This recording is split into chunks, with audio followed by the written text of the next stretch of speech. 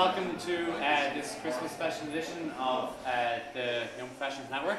It's great to see so many people here tonight. I think it's a really great panel we have, and it's also really nice to see some new people. I'd like to thank Nancy, our outgoing colleague who helped a lot with organising this, so thank you, Nancy. There was 20 people signed up before she got involved, so it's a much better event. I guess most of you noticed, maybe conspicuously, that Lisa Chambers wasn't able to make it today. She just let us know earlier today that she fell sick with an illness. What else do you fall sick with? But she fell sick and she wasn't able to make it. But we are very lucky to have the opportunity to now invite Hannah Deasy onto the panel. Hannah is our Director of Communications here at the IIEA. But also has a huge amount of experience and knowledge in both Irish and European politics, having worked in the European Parliament for the Party of European Socialists for 5 years, and she's also Deputy Chair of Labour Women here in Ireland, so has a great experience and can bring a lot to the table regarding that. Then beside her on the left is Ben Tonra, who is a Professor of International Relations at UCD. One of Ireland's kind of foremost thinkers in foreign policy. Yeah. Pressure! A leading thinker, leading scholar, and has held other prestigious roles in his life, most importantly, Director of Research at the IIEA here. And then finally, but certainly not least, is Shona Murray, who is with us today despite undergoing emergency dental surgery only 3 hours ago. So thank you very much, Shona. Some people are hardy. And Shona is one of Ireland's leading journalists. She spent a lot of time in news talk, and then was a correspondent for the Irish Independent, has also done freelance work for Time, but now is the Brussels correspondent for Euronews, which it'd be interesting to kind of hear your thoughts on maybe how that has changed, how your perspective has changed going to a big kind of Europe-wide news agency. So we're really excited to have Shona here. And the format of tonight is that I'm going to ask each of the speakers just to talk for maybe about 5 minutes to, maybe lay a path of what they thought were some of the significant events, both domestic but also international, of the last year. And then we will open it up to a discussion with the panelists, and I'd invite you all to get involved, ask questions. Maybe if you think that they missed something that you thought was an important part of this year, we'd love to hear your thoughts about it as well. This is a very open discussion, and we want to get a good perspective of what you think was the most important events in 2018. And then after the talk, or after the panel discussion, we'll have a few more drinks there. I know we ran out of Prosecco, but there actually is more Prosecco downstairs, so there will be more Prosecco. We just had to keep it so that you'll stay. So I'm going to open the discussion with Shona.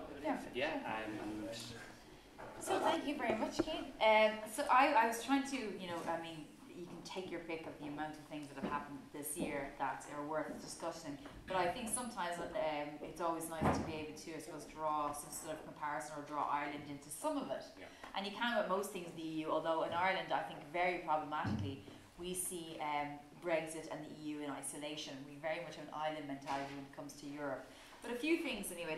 Well, first of all, of course, is Brexit is one of the most, it's obvious that Ireland has a relationship with Brexit. But I think one of the things that I've just really hit home over the past few weeks, covering since the publication of the withdrawal agreement and the conversations of the past few days in the House of Commons, was just that, after Brexit and when, obviously within the UK, we know that they had a different relationship with Europe than maybe the rest of the other member states. It was always a sort of a, confrontational relationship. And instead of MPs and the public in the UK becoming more aware about what the EU is about and maybe what they might lose when they decide to pull out, I felt that in actual fact they've become even more strengthened in their opposition to the European Union membership. Specifically, when you look at this discussion about the backstop and the language around it, and when you look at the debate in the House of Commons, it's constantly about the EU trying to trap the UK in this UK-wide customs union, instead of protecting the Good Friday Agreement, which they're obliged to do. That never comes into the conversation. and never is acknowledged that it was the UK that demanded this customs union was UK-wide as well at the last minute, because all the other member states had decided that this was going to be part of the future relationship, and that Northern Ireland would specifically be involved in the backstop, because you know you couldn't afford to have the UK in the customs union, because then they get access to the single market through the back door.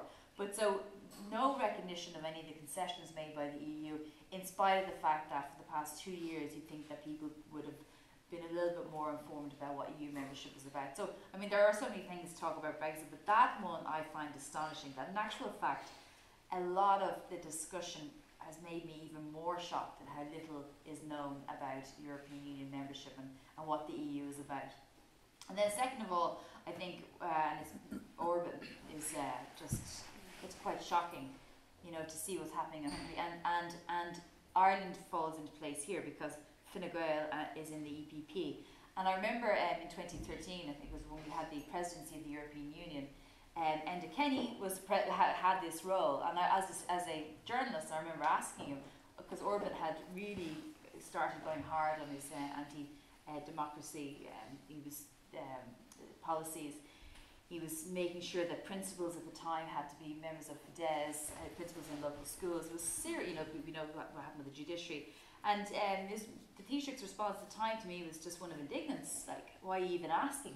Orban's our friend in the EPP. And then, and I'm not trying to pinpoint or finger Enda Kenny here, by the way, it's just because then he gave a wonderful speech in the Shelburne a few months ago when he received the award for being European of the Year, and talked about the concerns he has with populism and these forces within the European Union.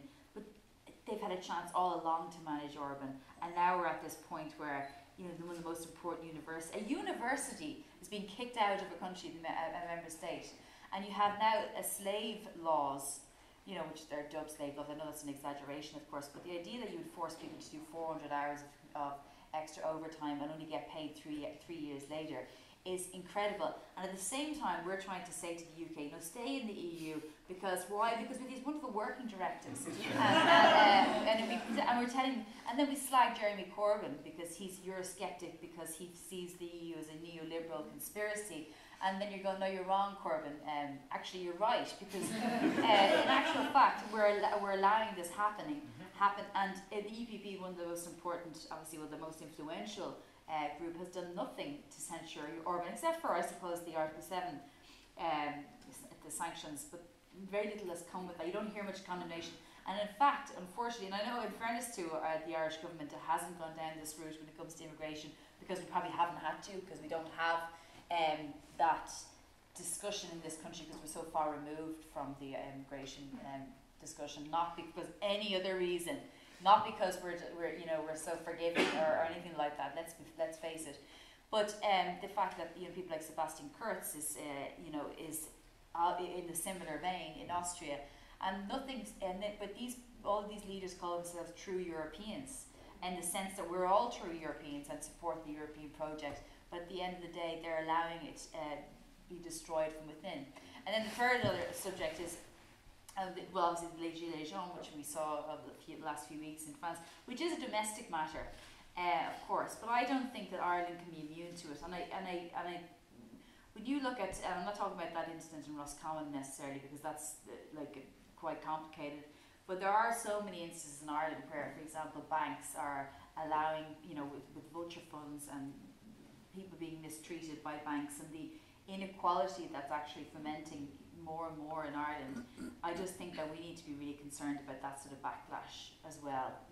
And then just finally, just from an international level, we haven't dealt with the threat from Vladimir Putin, who today, by the way, advised Theresa May that she should deliver on the referendum of Brexit, which is just incredible. Because why? Because it's a democratic will of the people, which is just astonishing. But yet the European Union is struggling so much. We haven't been able to deal with the Iran sanctions, extraterritorial sanctions by the United States, our supposed partner, and we haven't been able to protect industry in the EU yet. And the only solution we hear from EU leaders is we need to get PESCO up and running, and we need to make sure we have a European army. And so those I know that's all very negative, I'm just going to say they're the areas of concern for me, and I don't think Ireland is a small player in it. Yeah, it's very interesting. But I guess one issue is, or one thing people always say, I agree with you about the migration idea why Ireland is not necessarily different inherently, but it has different circumstances. But when it comes to maybe populism and these reactionary forces, a lot of people point out to the fact that we actually have arguably a more active democracy than a lot of other countries, both through our voting system that has more, so many referendums, a lot more proportionality, but also the referendums. And this year has been obviously a very significant one. We had the huge important referendum to repeal blasphemy, and then we had the other one. But Hannah, I wonder maybe if you could touch upon that, domestically. Because blasphemy affects me. Yeah, exactly. Right back in there. Hannah, I wonder maybe if you could talk a little about that, domestically, what do you think have been the significant issues that Ireland has faced? I can imagine what you can say. Okay, so unusually, obviously I'm last minute step in for Lisa Chambers, so unusually I'm going to talk about domestic politics rather than more European focus, but I will come back on a couple of things Shona said as well, because I think they're very interesting, and particularly the Viktor Orban and the EPP thing. Obviously, today is actually a very momentous day in a momentous year around repeal the 8th Amendment, because Michael D. Higgins signed the legislation today, and that is a huge deal. It's a really significant change, and in a light-hearted way, and so much of that campaign was not really light-hearted at all. It was really difficult. I was just thinking earlier on, at our Christmas party last year, a colleague said to me, rate how bad it is for women in Ireland compared, 0 to the Taliban. It's okay, well, that's really, very difficult. What? It's not an appropriate conversation. But anyway, I was saying, well, it's really, really bad because women in Ireland, when they're pregnant, when they're engaging with maternal services, really serious things can happen, and, they don't have equal rights, and it's deeply problematic. And I think the shift in public perception and the shift in nuance around the debate of the issues surrounding the referendum in the first half of this year, when you take a step back from those issues, is profound in what it says about Irish democracy. And in a time where it's very current to talk about the systems that govern us being broken, I think actually the Citizens' Assembly and then the committee showed how well representative democracy can work. The path to the referendum was a really interesting example in how democracy can be far more responsive than when we think of it just solely as elections every 5 years. Now, that being said, I don't think we would have gotten to a referendum without a really active campaigning movement for decades, but particularly in the past 5 years, that a lot of work was put in. Particularly, I think a lot of credit should be given for those who are in support of repealing the amendment to Termination for Medical Reasons, a group of families and people who had suffered really, really atrocious individual stories and experiences, talking about those publicly and lifting a veil of silence that really shifted what you might think of as a policy issue to very, very personal. And if there was one slogan of the campaign that I think sums it all up, was a very late slogan from Together for Yes.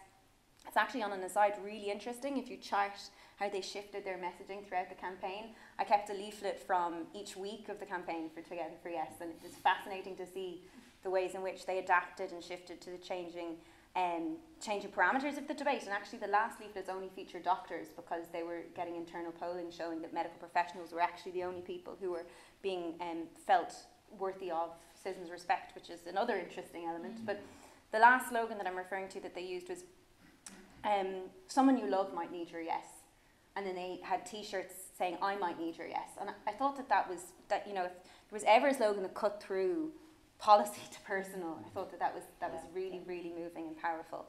So that's been a momentous change in Ireland this year, one I'm very, very proud to have witnessed, and I think everyone who's involved in that campaign, can really say they changed this country for the better. There's myriad other domestic issues that haven't advanced at all this year. I think housing is one that everybody feels remains the untractable problem, along with health perhaps, but even in health with Sláinte Care we can see shifts happening in debate. But housing is the issue that won't go away.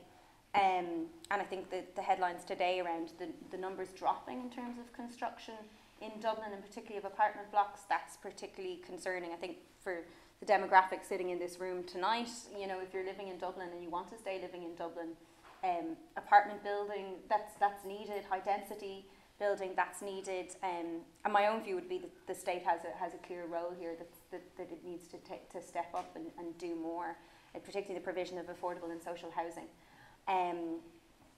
So I was going to pivot back to some kind of international elements and just Shona's point on Viktor Orban and the EPP. It was a real disappointment for me that Fine Gael didn't engage in any debate about who they would support in the Spitzenkandidat process, the lead candidate for Commission President process, which was established for the first time in the last European elections, where all the European Parliaments nominated candidates who, you know, seemingly the idea being that you vote for Lynn Boylan for MEP in Dublin, and the Sinn Féin supported European candidate if her European party GUE NGL do sufficiently well and win the European elections, their supported candidate will be President of the Commission, and so on and so forth.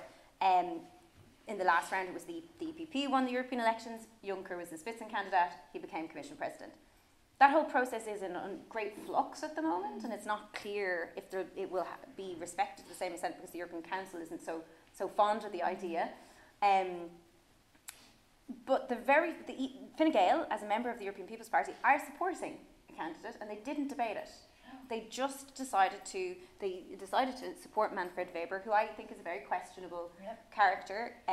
He has never faltered in his support for Viktor Orban. You know, and I think that is, I think it's really a concern because, you know, you were talking about when you questioned Enda Kenny on it, and when I was working in Brussels, you know, I started working in Brussels a decade ago,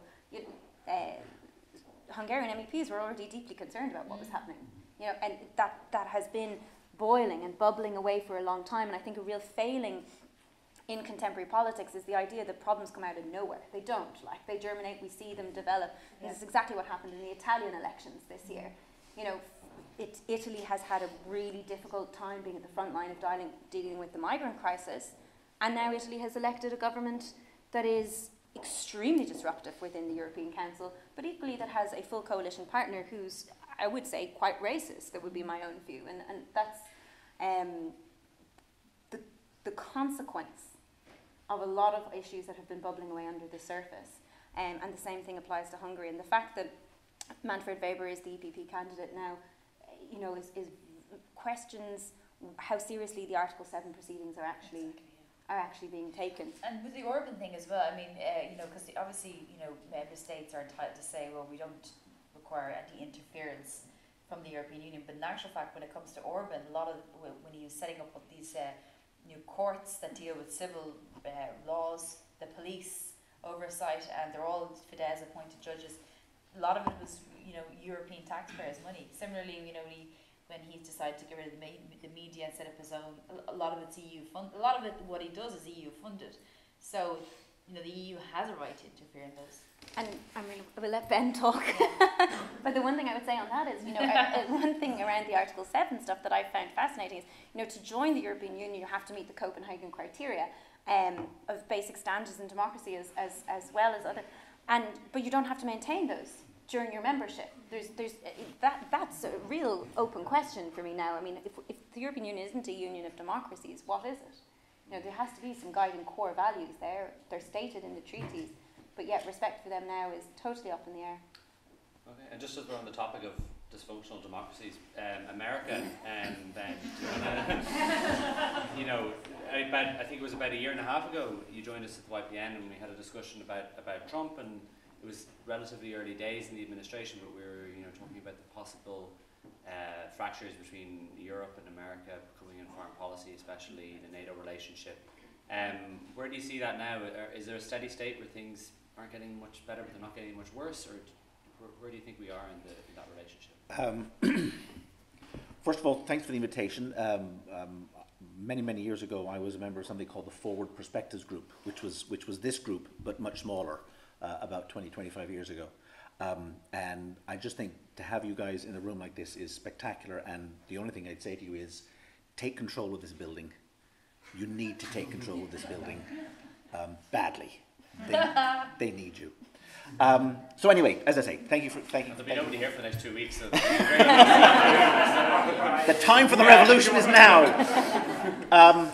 In terms of kicking off with Trump, I mean, I think for me, bearing in mind it's Christmas, there are 4 lumps of interrelated coal in my stocking. The first is Trump. The second is global governance, which segues immediately into your question. The third is authoritarianism in Europe, which you guys were talking about, and then the last one is migration. Starting with Trump, the amazing thing about Trump, and speaking to people both in the State Department and here in the U.S. Embassy in Dublin, the constant line you get is, don't read the tweets, watch what we do. There is a deliberate attempt to separate out what Trump does at 3 o'clock in the morning over his cold burgers in bed, and what the State Department and the Department of Defense does. What we're seeing is how destabilizing that disjunction can be for global governance. I mean, whether it's NATO, whether it's climate change, whether it's the madness with respect to Syria yesterday, you see this huge gulf opening up between what he's trying to do and what the rest of the administration is trying to do. And a lot of the so-called adults who are in the room are leaving or have left. And he is now bringing into himself, the hardcore lunatics with respect to the US administration. And that, as I say, segues into a real crisis of global governance, because if the US is effectively out of commission, and I think it is in terms of global governance, the US is out of commission, who steps up? Who takes on that role? And you see people talking about China on climate, you see people talking about Europe on trade, Europe, Japan, but there is a real gap there, and there's an entire post-war liberal order which is under threat at the global level, and I don't know where the leadership is coming from, and I don't have confidence that Europe has the capacity or the will to take on that leadership, and I don't want the Chinese to take on that leadership. So there's a real problem here, and I don't know that it will be solved if Trump goes and somebody else comes in. I think there are more profound issues there in terms of US global leadership and who will provide that leadership going into the future. That segues into my concerns with respect to Europe, taking on that role of global leadership, because, and I'm being too provocative and over egging the pudding, but there's a rot has set in Europe, a very serious rot. Orban is just one. Italy, Poland, Austria. What's going on with Sweden and their incapacity, the collapse of the Belgian government. There's a theme here, people, with respect to attack on basic liberal democratic values. And you read the work of Yasha Monk, and he makes this really interesting distinction between democracy and liberal democracy, and what liberal in liberal democracy means. That's what we've got to hang on to, because if we lose that, then we're down the road of the authoritarian liberal democracies of the Orbans and the Salvinis and all the rest out there who are contesting this, which for me makes the European elections really pivotal and really important. And I know everyone is giving Macron a hard time. We're all very cynical about what he hasn't yet done. He hasn't saved the world in 18 months. That's an awful thing. He hasn't saved the world in 18 months. And the Gilets jaunes, we've seen that crisis there. But these elections could be very important in terms of who gets into the European Parliament. And the real danger, to my mind, is in the parlance of political scientists, these are second-order elections. People don't vote, notwithstanding the Spitzenkandidat process. It's giving a kick to the government is what you use European parliamentary election for. If lots of people are of that mindset and lots of people want to give kicks to government, you could see a very nasty European Parliament, or a substantial minority of the European Parliament coming precisely from the kinds of orientations we're talking about. So these elections, to my mind, are actually very important for the nature of the European Union itself, for its capacity to lead internationally on all these global governance issues. And a lot of the insecurity that will give rise to that nasty minority, potential majority in the European Parliament, is deriving from the crisis around migration. Now, migration, was the dog that didn't bite in 2018. The numbers have gone down. The European Union has done awful things to ensure that the migration crisis is not in the headlines. We have offloaded this problem onto Turkey. We have offloaded this problem onto Libya. We are doing things with Libyan coast guards and subterraneanly with Turkey, which, on anyone's scale of ethical morality, are an abomination. But they have managed it. And yet, nonetheless, people in Europe, and most particularly people in Europe who don't have an experience of migration or migrants, are the most anxious and the most exercised, for whom migration is the highest salience issue. We haven't tackled that. And my final point, and this segues into the Irish domestic. Let's not kid ourselves. That constituency is here. That constituency hasn't yet been mobilised, largely because we have a party called Sinn Féin, which would be in any other political system the natural repository and home as an anti-establishment party, but it hasn't caught fire. We saw in the presidential elections, there is that constituency there. We haven't yet seen the light hit that touch paper, but don't kid yourself. It is possible, if not probable, that it could happen here. Which again comes down back to my primary point, is there is a battle to be fought and a battle to be won, and you have had ferocious successes in constitutional referenda. There's a slight touch of smugness and self-satisfaction surrounding that at the moment. Enjoy your victory, you deserve it. I promise you deserve it. For having lived in the previous regime, you deserve it. But there's a big battle yet to be fought. And how do you see that battle manifesting? Is it going to be elections? Is it going to be... It's parties, it's elections, it's the European parliamentary elections coming up now. You know, who and not in an Irish context, it's not going to be a big issue, but at a pan-European level, I think this is really important. I mean, that's why they tried to get the budget done before the European parliamentary elections happened. They were trying to forestall the kind of problems they foresee with a very large, you know, if these people get their act together in the European Parliament, they could be a very large blocking minority within the European Parliament, you know, paralysing the European Parliament's capacity to have deals on all the big ticket items, which is why they tried to sort out the budget beforehand, and they failed, and now we face what the European Parliament is going to face. But there's a big battle to be fought, both in the European parliamentary elections and going forward in terms of how we deal with Poland, how we deal with Hungary, how we deal with Italy through the European Council, and whether the Commission has the actual backbone to use the treaty provisions that we have that are supposed to hold member states' feet to the fire in terms of human rights. And I don't have tremendous confidence. And Shona, from being on the ground in Brussels, do you feel that sense of urgency at all among European politicians and maybe even bureaucrats? Or not enough, is there a bit of complacency? I have to say I was really disappointed in the immediate aftermath of the Brexit vote. And people like Guy Verhofstadt, Elmar Brok, you know, people who have been in and around the European Parliament for so long, as well as the Junckers, and because they put it down to typical Eurosceptic Brits, and that this was an aberration. And not listening, and this is only, when was it, 2016, so we still had Orban, we still had problems in Poland, the Polish problems were starting to, you know, evolve then. And there was clear, and then 2016 was after 2015 with the migrant crisis, so it was very clear that this wasn't just, now I know that the British is very specific, but it was also, you know, we knew that Marine Le Pen was doing well in France, and I was at an event, it was a sort of an off-the-record thing with those MEPs, and they were so dismissive, and I would say, triumphalist in a kind of a, like, you know, the Brits are in trouble now, they voted to leave, but you're that's what you get when you constantly condemn the European Union throughout your whole membership. Of course, people are going to vote to leave, and that's all true, but wouldn't take the questions about, well, what are you going to do to make sure there is unity in the EU, and actually, surprisingly, there is unity when it comes to Brexit, but nobody expected that. But that doesn't mean the other issues aren't major fault lines once the Brexit issue goes away. And so, no, I don't think enough's been done. I think there is a sort of willing blindness. And now Juncker and Tusk are moving away, so that they don't probably have the will necessarily to do it. And then, as Ben was saying, there's so many countries that you have to deal with. How are you going to sanction all of them?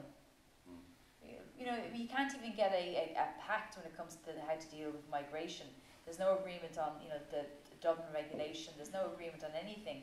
And so is the EU going to sanction, Poland, Austria, no, Austria's not necessarily like anti-democratic, but in terms of their position on migration, the fact that they're fueling this idea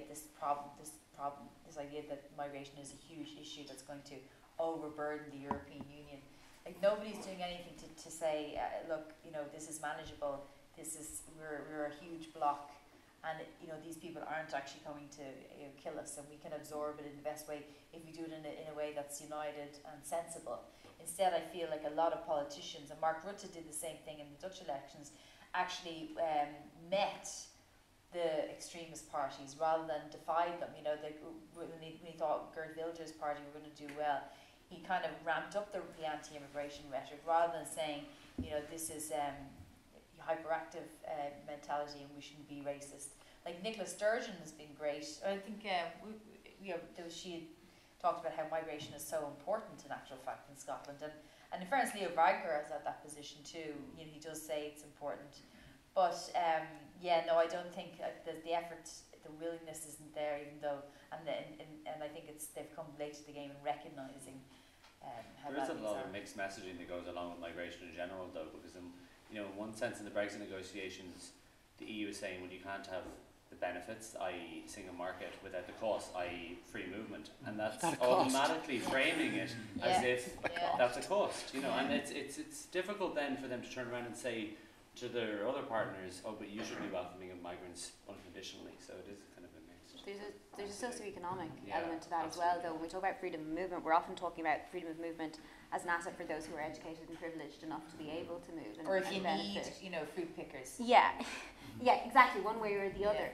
Not talking necessarily about the people in the middle who might feel squeezed out from employment opportunities at home because of freedom of movement. And I do think that, there's been more discussion of social policy, and there was the EU Social Summit last year in Gothenburg, and the ways in which the EU can temper the excesses of globalisation and meet people's concerns in some way. And there, I think, are some simple enough mechanisms as well. We talk all the time about Erasmus being the great success story of the European Union for young people, but that's if you go to university. Yes.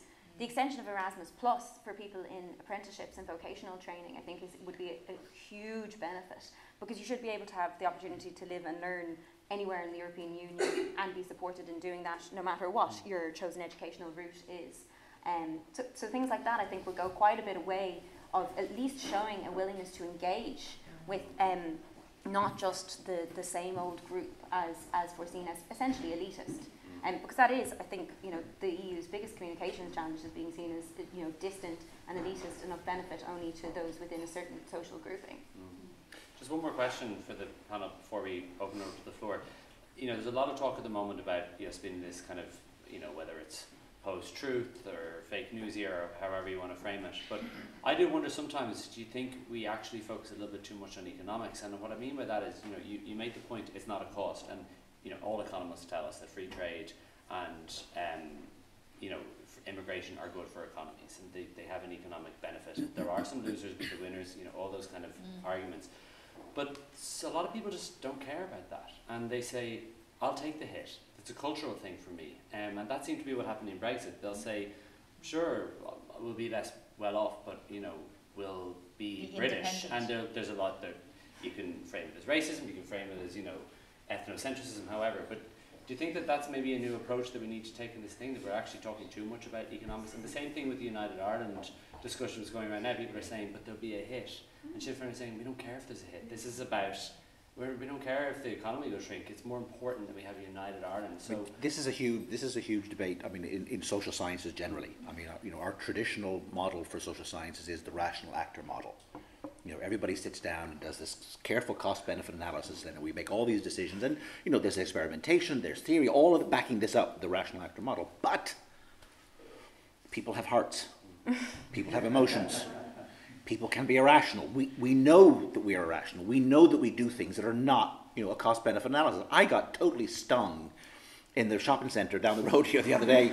I ended up buying these 2 nail repair kits from this woman who's just a really good salesman person. Had total cost, no benefit to me at all. Spent €60. I'm disgusted with myself. But what I'm saying is, really nice, though. Thank you. She did that one nail she did. But no, what I'm saying is, we in the social sciences and more broadly, we do have to take emotion and identity more seriously. And for me, the trick is, and particularly facing the kind of issues we're facing in terms of migration, it's not about telling people that migration improves the economy and adds more to taxation and increases our skill set. It's saying we like the society that comes with migration. We like the diversity. We like the heterogeneity. We like people of different colours with different music and different everything. And that is a strength and a benefit. And you can be true to yourself and welcoming at the same time. And there's no offsetting costs to that. But you don't see political leaders making that argument, because what you see is, as you're saying, Shona, they tack to the extremes. particularly the conservative parties, will tack to the extreme right parties because, oh, people are worried about migration, therefore we must meet their agenda. You're playing on their football pitch when you do that. You're seeding the game immediately if you play on that pitch. And you're also accepting that they're right, and then therefore you just confirm that there is something to be fearful of. So therefore your reaction means that, okay, so if there's something to be scared of, now you're behaving. You're only arguing about means then. Yeah. The only argument then is about means. Yeah. Harder means or softer means.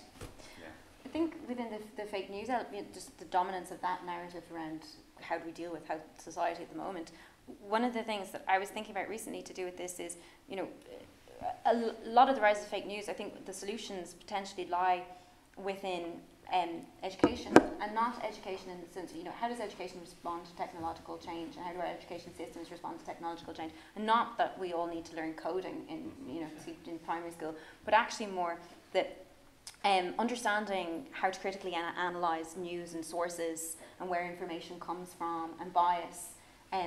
That needs to be mainstreamed across our societies throughout all our education system in a way that everybody has access to that kind of information that, again, might be the privilege of those who get to go on to higher education in a very detailed way. Because with the multiplicity of sources of news and less gatekeepers, people are bombarded by news from all sources and don't necessarily have the same time to reflect on, well, who is this coming from? And equally with the rise of the trust of a person like me, rather than the trust in representatives of institutions, be they religious, political, or state. If we trust our peers more, then we have to understand where our peers are sourcing things they're sharing that we're taking as given and writ. And developing those skills within all citizens, I think, is a prerequisite now for shoring up democracy and liberal democracy, because without it, how do you be a responsible citizen? And one concrete thing everybody in this room could do tomorrow is put your money in your pocket and pay for a news source tomorrow. Yeah. Buy a newspaper, subscribe to a newspaper, subscribe to something, New York Times, Washington Post, Irish, whatever it is, but subscribe to it and pay for journalism that is quality journalism. Because if you don't, we will all end up reading BuzzFeed forever. Just on your point about education, I guess teaching people from a young age how to deal with the internet. Somebody did point out to me recently, a colleague, that what happens now when kids are Googling, is Santa real? So you want to teach them, but not everything has to be exactly as you read. It's kind of a sad outcome.